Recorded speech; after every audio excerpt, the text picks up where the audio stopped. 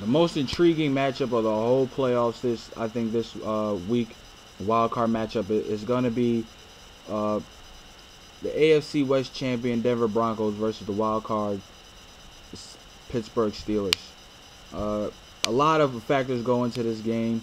When you think about the injuries that both teams are facing right now, Brian Dawkins for the Broncos, their emotional leader of that team. How does he play? Is he going to be able to be available this game? For the Steelers, Rashad Mendenhall is not in. Torn ACL, he's done for the playoffs. Ben Roethlisberger, his ankle is really not getting any better. I'm hearing he's about 50-60% on that ankle. And Markeith Pouncey, their best lineman, might be out for this game as well.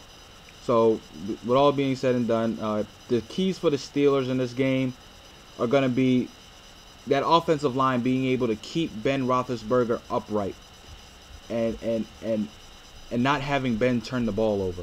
That's going to be I think the main key in this game. Ben Roethlisberger, he loves to extend the play if nothing's not there. That offensive line really hasn't been great as all year long. That's really the one weakness of the secondary for the Steelers. So I think that's going to be huge. Another key for them is going to be finding a way to get a running game against the Broncos. Like I said, they don't have Rashad Mendenhall. He's out for the rest of the season, the playoffs, torn ACL last week. You have Isaac Redman. I think John Clay is active as well, and I think maybe Jonathan Dwyer is active as well. I'm not sure, but I know John Clay is definitely probably going to be active. I think the way that they find a way to get a running game. I think they do it through their screen game, and they'll probably go 5 wide. Your screen game sometime. Maybe Heath Miller sometimes gets a tight end screen. Maybe Mike Wallace gets a little tunnel screen or a tunnel screen, basically coming back into the formation, into the offensive line. Antonio Brown's very good screen guy, and Hines Ward, who I think is going to get a lot of bubble screen action. I think they'll find a way to create the screen game to make it become their running game. So that's going to be key for them as well. And the third key is going to be containing Tim Tebow.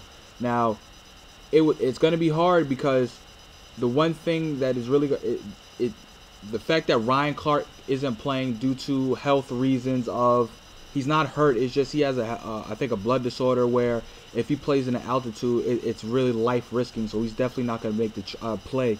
So that's really going to help out. So to find a way to contain him, James Harrison, or is it one of the inside linebackers? I thought it was going to be Troy Polamalu because he likes to gamble and come inside and blitz at a time. But due to the fact that Ryan Clark isn't there backing him up, it's really going to be a really creative way how I think Coach Dick LeBeau uses that fire zone defense and containing Tim Tebow. But the players to watch out for in this game is going to be Antonio Brown, the wide receiver who came out strong this year, Heath Miller, James Harrison, and Troy Polamalu. Those are the 4 guys I think are going to be key players to watch out for in this game. Moving on to the Broncos, the number 1 rushing offense in the league with Tebow, Willis McGahee. Number 1 is they're going to have to be successful on first and second down. You don't want to get the Steelers defense in 3rd and long situations where you're going to have to give to where Dick LeBeau can run any one of his creative, unique zone blitzes, his blitz schemes. You don't want to get in that situation. So you want to be good running the football, or even if it is throwing the football on first and second down. You want to be in 3rd and manageable situations. You don't want to be in 3rd and 6s, 3rd and 7s, because then that'll be a nightmare. Another key for this game is Tim Tebow has to be effective in the passing game. He can't go 6 for 20, 22. He's got to have to be efficient. He's going to have to hit guys who are going to be open. He has to trust his arm, trust his reads out there, and he's just going to have to be more effective in the passing game. Probably more like how he was in the Patriots game. Even though they lost, he was effective in that game passing the football. And I think special teams is going to be huge for this team. They're going to have Eddie Royal in the punt return game, Quan Crosby in the kick return game, Matt Prater kicking the field goals, getting away just to find a way just to steal points away from the Steelers, I would say, if they can't get to the red zone. But the players to watch out for in this game is going to be Willis McGahee, the running back, Vaughn Miller, the stud outside linebacker, Elvis Dermerville, and Champ Bailey. I expect those two guys, Elvis Dermerville and Vaughn Miller, to be really, really key in this matchup when it comes to them outside rushing and trying to bring down Ben Roethlisberger. Those guys are going to be huge, and I think one of those guys, or maybe both of those guys, might have big games. The matchup to watch for in this game is going to be easily, it's going to be really exciting for me, because seeing Mike Wallace, the speedster, being able to stretch the field for their team against Champ Bailey, who I still believe is probably a top 3 corner still in this league. Pro Bowl guy, still produced at a high level. He was one of my favorite football players. One of the best cover corners I've ever seen.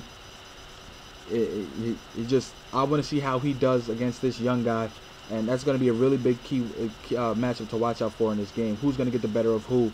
The one big key in this matchup is going to be explosive plays. Like I said, Mike Wallace, he's one of the most explosive wide receivers that we have in this game. Antonio Brown is another young guy who can make big plays as well. And look on the other side, you have Tim Tebow. Tim Tebow can make explosive plays with his leg and with his arm. Willis McGahee, he can break off a 20-yard run sometimes, 25-yard run sometimes.